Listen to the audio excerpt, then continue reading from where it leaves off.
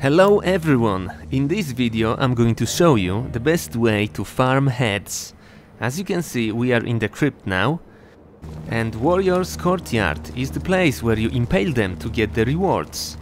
In my case, the closest one to completion is Kitana's head. So far I've got 22 out of 25 Kitana's heads. Okay, so let me show you what's the fastest way to get them. Let's leave the crypt for a moment. And then let's go to the classic towers. Now here's the thing, you want to find the tower which has got the first fight with Kitana, or whoever is the character that you after. So let's cycle them to see if there is any starting with this specific fight.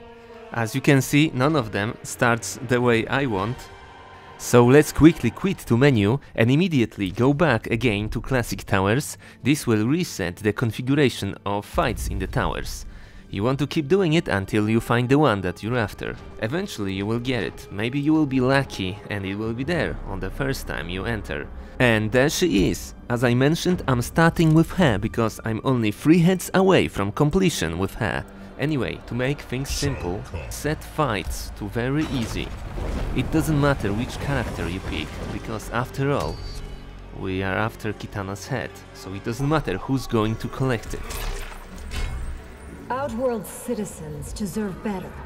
They need an iron fist, not a velvet glove. You have always lacked empathy.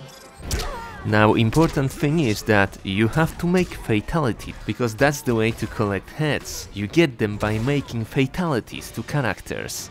It doesn't matter which fatality it is, as long as it is a fatality. So, 1 fatality equals 1 head.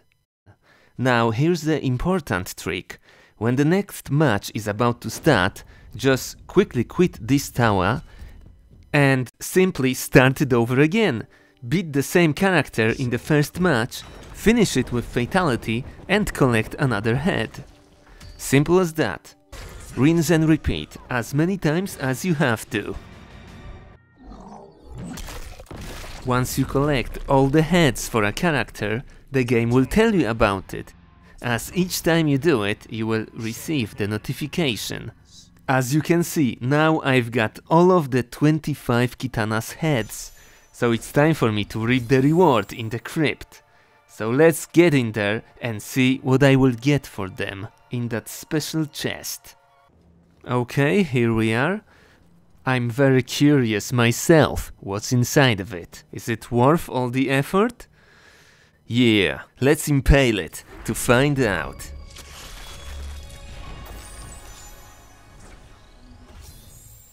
What do we have? Victory pose, character skin and some gear. New mask, fun and a dagger. Good stuff. As you can see, you can get the victory pose out of it, which is nice, as they are especially hard to come by. Anyways, that's that. Hopefully that was helpful to you. So please subscribe, leave a comment and like. It's much appreciated. Also worth mentioning is that I've got a ton of good stuff about Mortal Kombat on my channel, so feel free to check it out. Thanks for watching, have a good one and bye for now.